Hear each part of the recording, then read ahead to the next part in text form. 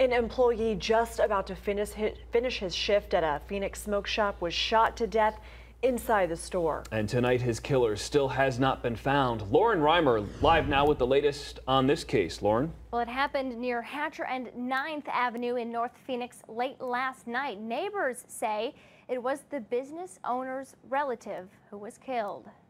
Oh yes, he was very nice with everybody. He always had a smile on his face. When two businesses share a parking lot, friendships are often made. Just talked to him yesterday and helped him fix a little wiring problem he had in the back. That was the case between Scott Kennedy, who works at a nearby auto shop, and 35-year-old Ahmed Yami, an employee at A&N Smoke Shop. When I do work, he gives me free waters and soda pops and stuff. Friday night around 10:30, an alarm inside the smoke shop was set off, alerting police.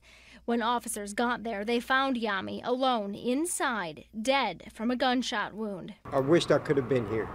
You know, like I said, I could still carry it, and I have two big dogs. I got a Rottweiler and another big dog, so I was like, I wish I could have been here. Help me. The small shop remained closed Saturday, its window coverings locked tight. A few flowers and candles placed out front in Yami's memory. It was just a random act of evil. You know, I mean, to take anyone's life like that for anything is not right. Now, police are still looking for any suspects. They ask anyone with information, give them a call or call Silent Witness. Lauren Reimer, 3 TV.